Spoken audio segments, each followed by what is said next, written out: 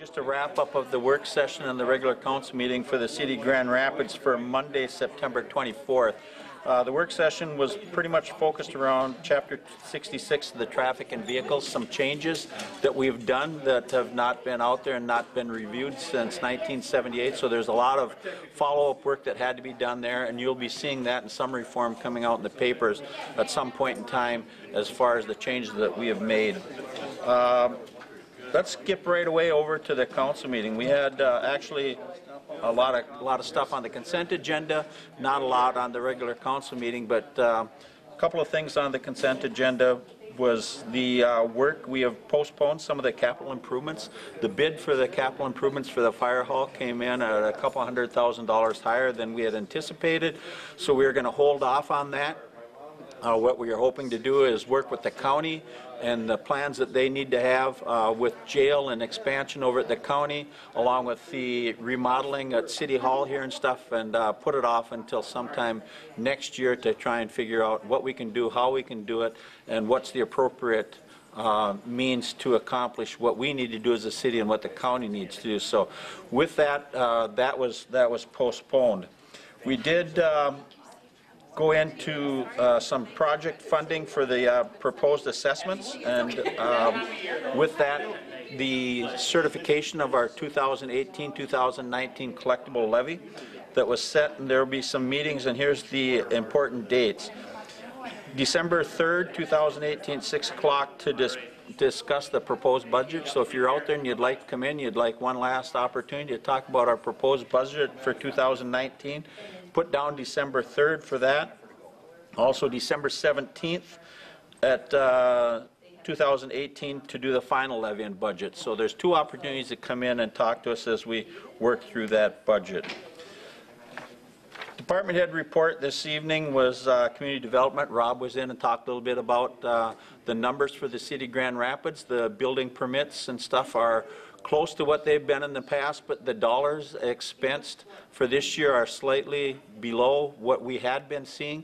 I think we'd been talking that a good year was $20 to $30 million of new construction, whether it's commercial, residential, or government.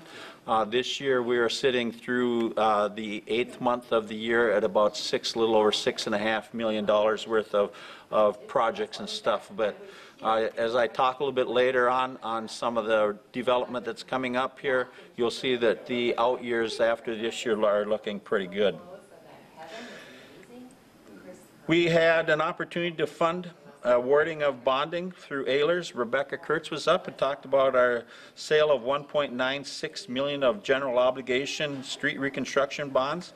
We were estimating that those bonds were going to be at roughly about 3.4%, but because of the AA- stable rating of the City of Grand Rapids, we were able to get those bonds purchased out there at about 3.16%. What they looked at that helped with the sale of those bonds at that is we're at 59% of our operating expenses, which means that from a revenue standpoint and a reserve standpoint, we're sitting in very good position.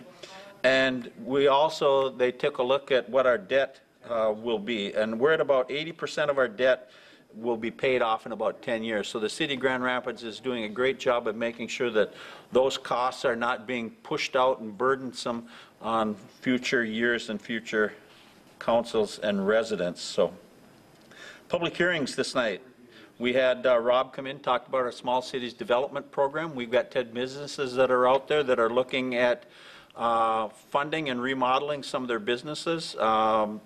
Can't go through all of them right now, but we are also looking at residential ones. We have 9 residential permits that have been requested. You can get up to 70%, $22,400, 70% of that. If you're in your property after 7 years, that amount is forgiven, so that's a great way to do some rehabbing and stuff of properties. We expanded it from the original one, and we are including a second area. So if you're going out to River Road around Casey's and that about 6 or 7 square block area back there, that's the additional area that we'll be looking at that. Second public hearing this evening was to talk about the establishment of a TIF district that is going to be vital in the redevelopment of the Sawmill Inn property. So Rebound was up. Brett Reese, Scott Kester, and Jennifer Ryla Sawyer were up, and they talked to us. They gave a presentation along with Rod's presentation of their willingness and their ability to come into Grand Rapids to complement their work in Northfield and some businesses that they have in Iowa, and what it is going to allow us to do. Starting sometime here in the fall and over the winter, they will be demoing the sawmill property. In the spring, they will be building a new 82-unit motel hotel. There are 5 parcels of property up there. They will be working with another developer to put in some other projects out there.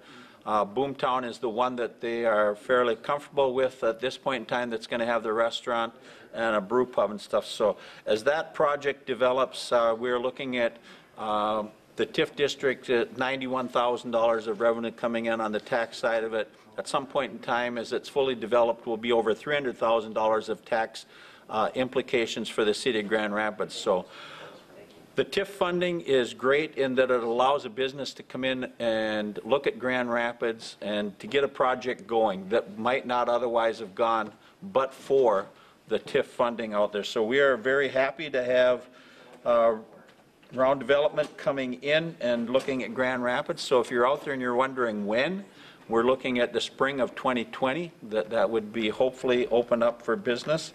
And once again, thanks to Brett and Scott and Jennifer coming up and pushing Grand Rapids as a development site for their company.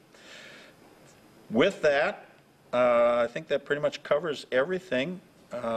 We look forward to seeing you in about 2 weeks. It is getting into the fall time, so take a little bit of time to get out and look at the color, and maybe you can do it. Maybe we'll get some sunny days around here. So thanks and have a good evening.